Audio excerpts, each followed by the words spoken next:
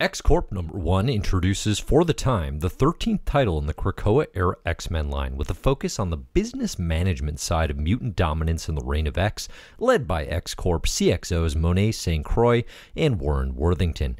Today I'll answer, what's the role of X-Corp in the Hickman era of X-Men? No, seriously, I'm asking. I'd really like to know. I don't understand. And that's what I'm going to talk about here today. Who's on the board of X-Corp, and who is Trinary? New mutant, and what's her role here? Hey everybody, you're listening to Dave Busing, founder and editor-in-chief of comicbookherald.com. You're listening to Krakin Krakoa number 179, a review of the new series launch of X-Corp #1. Again, you can find all of the X-Men comic reading orders over on comicbookherald.com. If you like the Comic Book Herald YouTube channel, please consider liking, subscribing, sharing, and commenting here. It all helps me out a great deal. Spoilers for Discuss Comics will definitely follow. Writer Tini Howard, artist Alberto Foche, colors Sunny Gao, letters by Clayton Cowles. The story opens with a very corporate promotion for X-Corp from CXOs Warren Worthington III, Angel, and Monet St, Croix, aka M, aka Penance. The duo was teased as owning the X-Corp arm of mutant relations way back in Empyre X-Men, as well as the Reign of X teaser that Marvel led into 2021. And here X-Corp is officially on the verge of going public, expanding the ways Krakoa and mutantkind intersect with human, technological, pharmaceutical, and business interests. Angel and Monet are an interesting pair here, driving the business because both share a more dangerous other half. Monet with her Penance form, which we see in this issue, and Angel famously with Archangel, granted to him by Apocalypse way back in 1988's Fall of the Mutants. We do get the slogan, or a teased slogan potentially here, from Monet, which is, "We're simply superior." It's clever, right, for Homo superior, but it also feels like a pretty bad slogan for human-mutant public relations, I would say, to once again reiterate your superiority and dominance, true as it may be.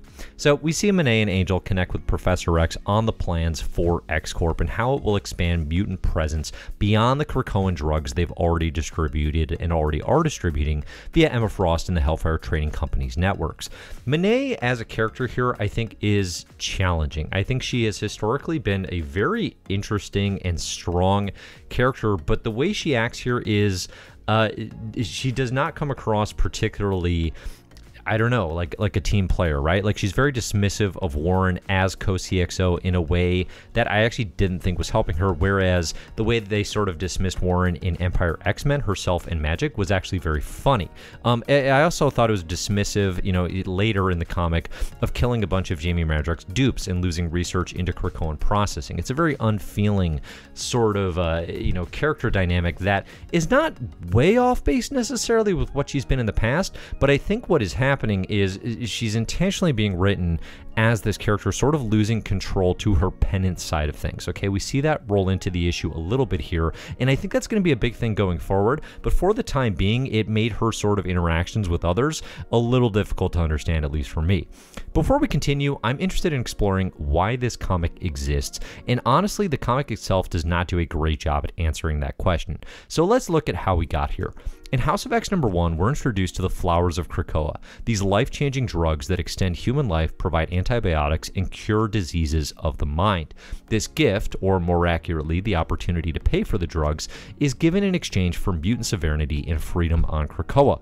It also means immeasurable wealth for Professor X and mutantkind. The wealth matters because, as we learn in X-Men #4, this is what Magneto views as the grand plan for mutant superiority on Earth, buying leverage over all human institutions. A huge part of the mutant plan for the Reign of X right now is to leverage ownership of everything humans hold dear. This cuts to the why this matters of it all, because if you think about it purely in terms of wealth and power and all that, mutantkind has everything it needs on Krakoa, and they will outlast humans in their institutions with the resurrection protocols. So what wealth and power ensures is not actually the ability to use that in ways that humanity would, for example, as we'll see later, you know, buying a hybrid horse racetrack or something, but instead to control institutions in such a way that Earth is a world safe for mutantkind. So given the background, on paper, X-Corp's role is extremely clear. This is the book about mutant business, about the ways Professor X and Krakoa's massive wealth and life-changing pharmaceuticals are utilized for humanity outside of the mutant nation, and to highlight the roadmap for how Magneto's plan is actualized, which I think is probably the most interesting potential role. In the first issue, though, that clarity of purpose is far from present. In a lot of ways, I think X-Corp has similar problems as Excalibur, the other Tini Howard-written X-Men comic, and that is that it has a muddled mission statement and it's kind of missing the forest for the trees. Like the concept of what it should be is stated in the build. I think it's right there, but does the work actually make it clear why it exists within the text itself? I don't think this first issue does that. Why do we need an X-Corp book? What questions is it answering? How is it additive to this very interesting era of X-Men? Look at the two most recent successful #1s in the line, Sword #1 and Way of X. Very deliberate, delineated roles in both of these stories, told expertly, right? We have a mutant space program in Sword, and we have mutant religion and sort of what is our purpose here as told through the lens of Nightcrawler in Way of X.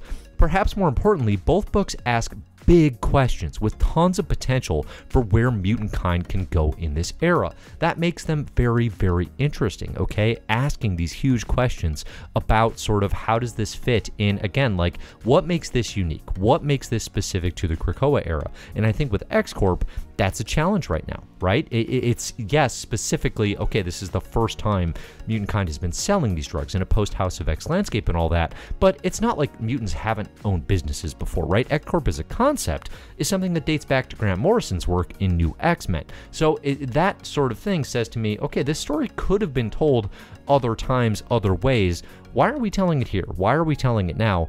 And I don't think X-Corp #1 really answers that question. Now, as far as the comic itself, Angel, he is in Brazil negotiating with Jean-Pierre Cole, who apparently was seen in House of X #1, I think is one of the individuals who was in the Jerusalem habitat with Magneto's, cool, you have new gods now speech, again, in Hox #1.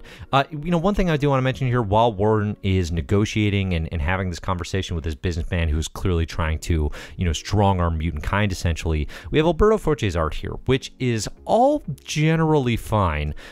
Not super, it's a bit flat, I'll say. It doesn't stand out a ton to me, except for one particular thing, which is Jean-Pierre Cole is apparently racing like hybrid horses. Like one of these horses is on fire, some of them have wings. Like, it's wild. It's super weird. And it just kind of left me like big WTF energy. And also like this is never commented upon. Like no one says anything about like the just strangeness of like the fact that he's racing a horse on fire. It's just happening, which I guess is just a thing you can do when you're crazy rich. Like maybe that's the implication, but I found that kind of strange. I mean, the real comment here though is like you have a David Aja cover, right, to this issue, and honestly I kind of think it does X-Corp a disservice, because with the actual sort of flat visuals, hybrid horses aside, now it's just making me wish this book was more inventive, right? Like David Aja is known for incredibly inventive layouts, for incredibly inventive sort of minimalist design, of course with Hawkeye, with Matt Fraction probably being the most celebrated example. If you're going to tell a corporate business comic, standard flat comic book storytelling and just sort of like very, structural panel layouts, it's not doing you any favors. I think you have to get more interesting than that. You have to play to the strengths of the fact that like you're telling a comic about the business world. Use weird graphs, use charts, use all the stuff that like Hickman loves, right? Or look at like what David Baldion's doing in X Factor, just getting inventive with layout, with visual, so that the thing isn't so stagnant. This is a very stagnant first issue. So the plan here from this Brazilian billionaire is, okay, he owns Noblesse Pharmaceuticals. They're suing Krakoa over a Savage Land flower processing facility. And I think this taps into one of the challenges with X-Corp and also some of the potential, which is like, how about some investigation, exploration, or elaboration of Krakoan pharmaceuticals? And I'll talk a little bit more about this, but like, again, this is a big thing that was thrown out there. It is a huge driving force of why the Krakoa era works, is this idea that Professor X and the mutants have, they have this product now, and basically they're able to live safely, or safer than they've ever been in some ways, on the island of Krakoa because they have something to offer humanity to sort of keep them placated. exploring the reaction to that and exploring the actual like usage of that product, I think is extremely interesting, as is this, like, the fact that they even have a Savage Land processing plant. Like, that's like fairly new information. That alone, the fact that Jamie Madrox is there working and all his dupes are exploring and investigating, like, what are they learning about Krakoan pharmaceuticals? That stuff's interesting. So the big bad evil super billionaire, he blows up the Savage Land plant. Okay, so his plan is to like sue them, but then blow it up first, but then sue them for blowing up the land, I think.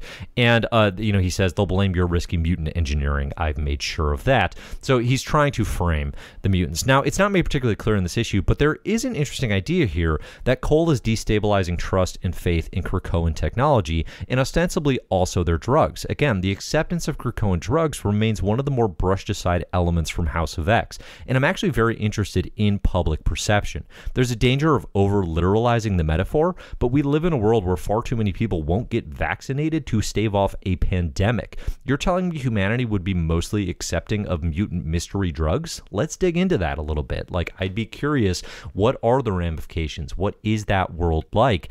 And how are Krakoan drugs actually being used and leveraged? And like, what is the impact? Like, we have not seen, to my knowledge, this drug cures diseases of the mind. Like, do we have these miracle stories of dementia and Alzheimer's being like removed from individuals? I don't know that we've actually seen any examples of this, and that is, kind of like there's potential story there.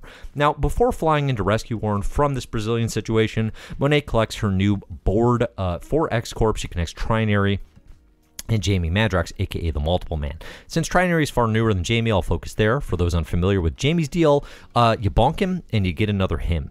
He makes duplicates of himself, and they can all retain unique personalities and knowledge sets, but ultimately they're a part of Jamie. He's quirky and fun, and for a spell was a pretty good noir detective. Also, his relationship with Monet from their days in Peter David written X Factor. So on the board, though, you get Trinary as well. Trinary debuted in 2018's X-Men Red by Tom Taylor and Mahmoud Asrar, easily one of my favorite X-Men comics of the Forgotten Era, aka the gap between Avengers vs. X-Men and Hickman, circa 2012 to 2019. Trinary is a technopathic mutant who, during X-Men Red, repurposed a Sentinel for her own doing. Her references here to established criminality in India is based on her basically Robin Hooding wealth from the richest men in India to every woman in India. She's a really cool new character, and more of her is a good thing.